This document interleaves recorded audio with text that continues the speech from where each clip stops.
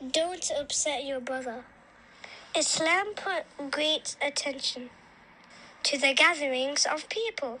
The Prophet ﷺ said, if you are three, two should not converse privately to the exclusion of the other one until you join some other people, so that you do not make him sad.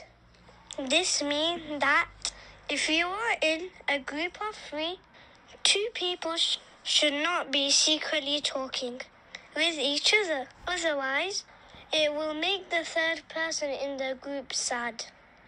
If there are four people in the group, don't talk secretly amongst yourself, leaving out the fourth person. This is from the proper etiquette that a Muslim should uphold.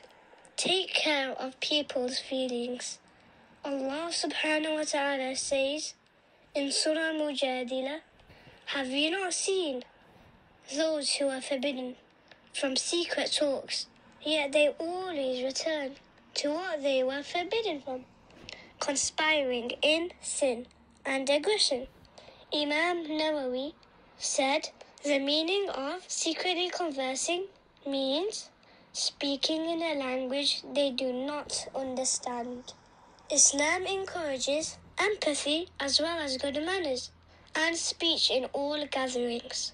Islam also forbids everything which may harm, frighten, or cause negative or evil thoughts. Two people privately conversing in the presence of a third hurts the feelings of the third person and makes him feel sad and undeserving of taking part in their conversation. It also makes him feel ignored and left out. Hence, Islam forbids this kind of private conversation.